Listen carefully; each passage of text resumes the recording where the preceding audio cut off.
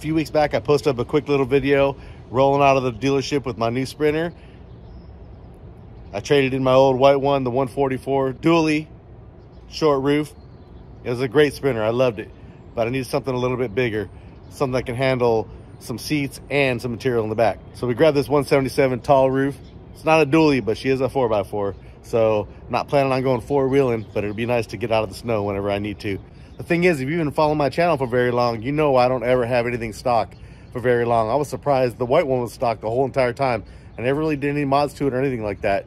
Maybe because I knew I wanted the bigger, better one. This thing will for sure eventually have a little bit of beat in it. Now keep in mind, when I posted about this, I had all kinds of people talking about turning it into a base machine. And that does sound like fun, but it's not gonna be a base machine. It will have a nice system in it though, guaranteed. I mean, we're talking about 412s or 415s or something. It's gonna have some beat. It's just not gonna be a demo vehicle, but we will make it good. In the meantime, check out some of the first mods that I've already done. I've only had this thing 2 weeks and we're already doing stuff. So obviously when I first got it, it had 0 windows except for the fronts.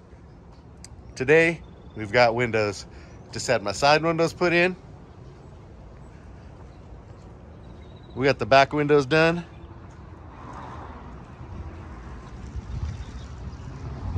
And we got some side windows over here as well. Got the little side slider, so whoever's inside can open it up and get some fresh air.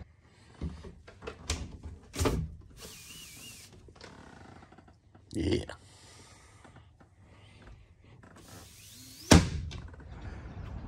Really nice. One thing about driving one of these without windows is it's pretty scary. I mean, I'm used to it. My Astro had no windows in it. The other Sprinter had no windows in it. It's no big deal to me, but there's a couple of close calls with them blind spots. Even on the driver's side, the blind spots are nasty. So having a couple extra windows to see out of will be real nice. And this van is so big that I'm already wanting to do one more section of windows right there. I don't think I'm gonna go all the way to the back because it's not a shuttle bus. But one more section of windows will probably be good.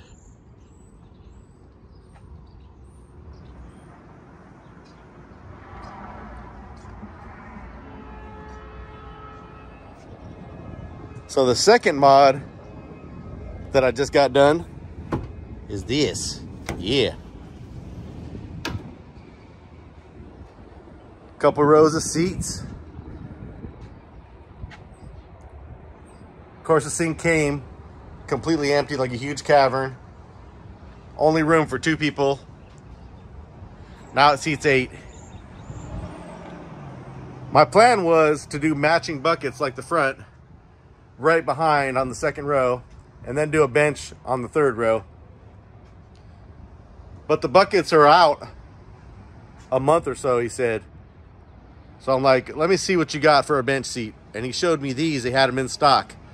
I'm like, man, those are pretty nice seats. I mean, these things are real nice.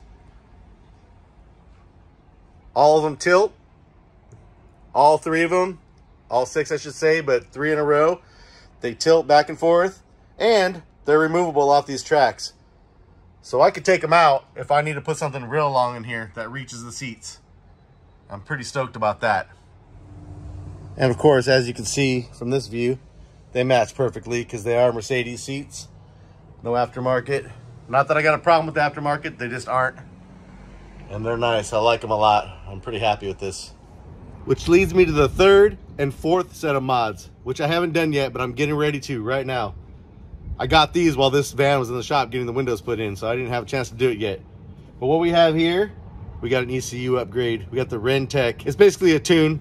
This is not going to become a race car or a race Sprinter, but I guess it changes the tuning curve a little bit and makes it climb hills better, makes it get up on the freeway a little bit better, cuts your 0 to 60 time down.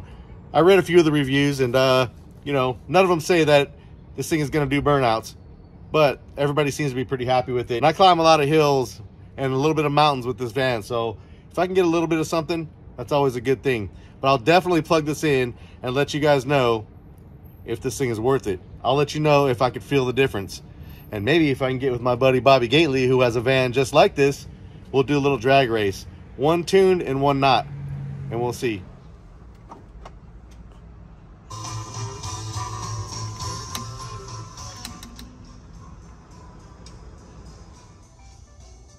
So as you can see, this thing has a really nice 360 camera. When you got a vehicle this big, being able to see at all angles all around you is a real nice feature to have. The problem is, once you get going about 10 miles an hour or so, the camera is shut off and it just plays radio or does whatever it does.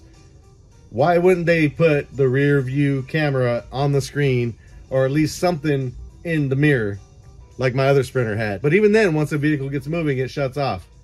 We're about to solve that with mod number 4.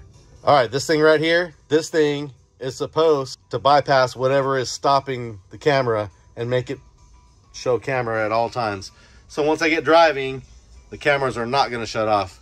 I have not installed it yet, so if I took off right now, we'd lose our cameras. But we got mods 3 and 4 sitting right there ready to go. So you guys might be asking me, why would you do all that to a Sprinter when you could just do it to one of your nicer cars? And I do have a couple of cars that are quote unquote nicer. They're a little bit older, like my Escalade. I guess I could have ran out and bought a brand new Escalade and got rid of mine, but why do that? I spent all my time in this thing, which is the reason I don't even get to drive the Escalade very often. Same thing for the ISF. I don't have a lot of time to drive all these vehicles because I'm always in my Sprinter. I just love this thing so much. I loved my other one so much. It's a great work vehicle. So if I'm going to spend all my time in it, I might as well make it the way that I want it. So my next question would be, do you guys want to see the mods that I do to this van over time? I know how you guys can be. If it's not something catching on fire, or if it's not sparks flying, or if it's not woofers smoking. So I just got the van back and I have to get back in the shop and get some work done. I don't have no time to do those other 2 mods. But that leads me to my question. Do you guys want to see these mods? Do you want to see what I do to this van? It's for sure going to get a little bit of beat in here, for sure, which, you know, I'll post that. But do you want to see all the mods? Let me know down there in the comments. We'll go ahead and we'll do like an extensive, well, not an extensive because I'm not like that, but a fun little review. See if this ECU tune is helping or not. And I'll show you guys how the rear view camera thing works. Should be really easy. So far, I'm glad to have her back. Yeah.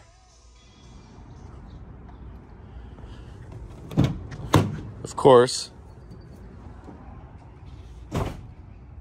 this is what the cavern looks like now. My favorite part, 3 rows of seats, including the front, and still probably 9 feet of room in the back. So I could put a full 4x8 sheet of whatever, it don't matter, in the back. Have my cake and eat it too, for now. Other mods that I want to do, like I said, the next 2 rows of windows, not all the way to the back, but just 2 more sets. And of course, we're going to do some second skin. I'm going to shoot this whole thing with second skin. It's already fairly quiet from the factory, unlike my white one, which was a rattle can. This one's got a little bit of factory deadening on the walls, so it's not too bad, but you can never have too much. It's got a couple little rattles in it, and that second skin will take care of it real quick. So let me know in the comments if you're with me for this journey or not. I'll bring you with me.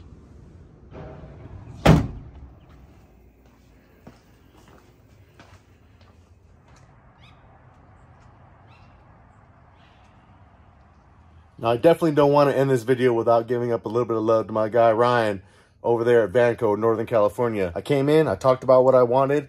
They knew exactly what I needed, and he got it done in a real timely fashion, even quicker than he wanted to because I needed it at a certain time. I didn't get no discounts for this. I paid full price for everything that you see in this video. I didn't get no deals. They don't know who I am. They don't know what I do with YouTube and all the social media stuff.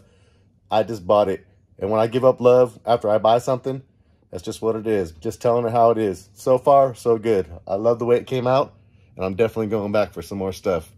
Vanco, Northern California. Thanks a lot. Appreciate you. And for now, I'm out.